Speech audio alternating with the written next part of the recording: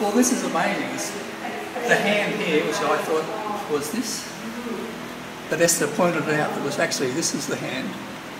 And then we've spoken over the paint and we actually looked painting the photo up in a landscape. And we saw a pond here. So there's pretty well everything in here you can see in the bush, which is just fantastic.